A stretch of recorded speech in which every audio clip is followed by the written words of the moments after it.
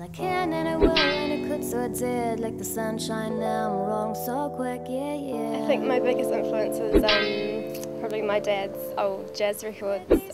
My dad plays in like a Dixie band, so we didn't have like cool music in the house. We had like... Dixie's cool? Well, Dixie wasn't cool when I was a little girl. I didn't think it was cool. Right. But I think it's cool now.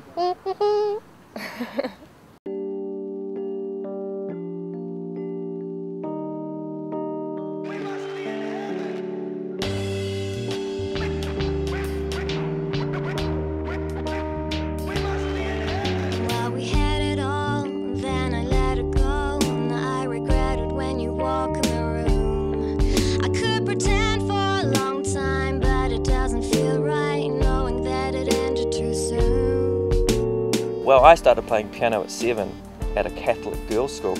And loved it. And yeah, I've still got a thing for girls in skirts, I think.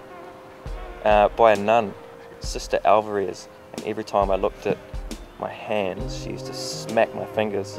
So I always play by ear and by feel and not by music. So I don't play much piano anymore, funnily enough. We've been doing this for about coming on 4 years now.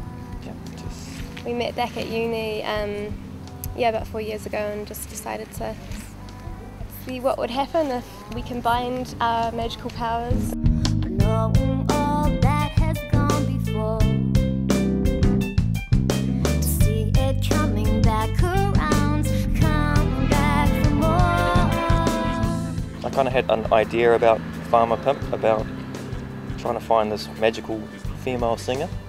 And met Claire, and we already kind of had an idea about a violinist and started producing some songs in the bedroom, and it had certain instrumentation, and part of that was upright bass, and Claire really wanted some upright bass for her solo stuff, so I started kind of deciding to learn upright bass. It's like old school jazz mixed with technology and... Technology, we have the technology.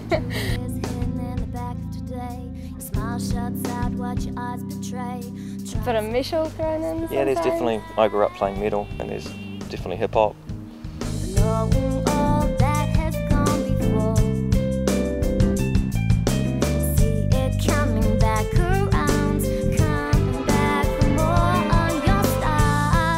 Bittersweet, that's it. Bittersweet music, that's probably the best word to describe it. It's nice not kind of having a generic kind of sound, which has kind of been tough for us as well, because if we do certain things, they don't quite know where to put us. It's just we're not trying to do anything in particular, we're just doing what we all dig. I think in the long run it's good for us because it means that we hopefully never get boring and we never get bored ourselves. This time, don't you bring me back, I float around the room and back again. We released our EP about, when was that, a year ago? Almost a year ago, which was a real sort of collective effort. A lot of songs have been recorded at different places, some at Mark's studio and some at Cog. The album will be able to make kind of a concerted effort to spend maybe 6 months, get it a little bit neater and a bit more where we're at. It's still going to be eclectic because that's what the Farmer Pimp buzz is. Personally, I feel like music, you can create a song from anything. Like you can just record a bird and you can always pull something out of it. This time, don't you bring me back, I float around.